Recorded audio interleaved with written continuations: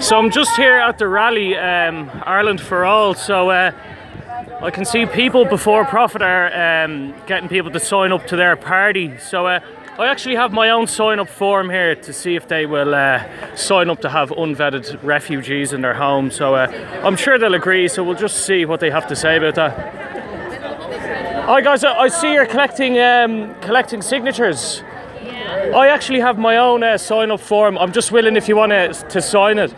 It's to sign up to have an unlimited amount of unvetted refugees say it clear. Refugees in your house. Are welcome here. Say it loud. Would you like to sign my form? Refugees are welcome here. Man, we're not interested. You're not interested. So you're not interested.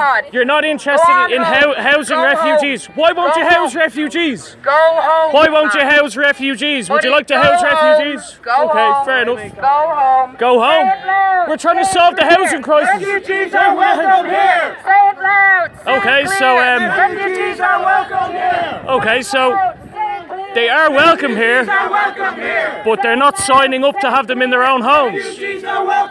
Anyone want to have them in their own homes? Unvetted migrants? No? No? Why not sign my form? Why not sign my form? Not getting an answer here, folks. Double standards. So if they're trying to solve the housing crisis, why don't they just have unvetted migrants in their own homes? Why don't they have unvetted migrants in their own home? They're just shouting me down. So that's a bit strange. You'd think if they're trying to solve the housing crisis and bring a load of them in, at least one would be willing to house at least one unvetted male economic migrant in their home, but they're not, which is strange. So that's what they're all about. People before profit, eh? Over and out for now.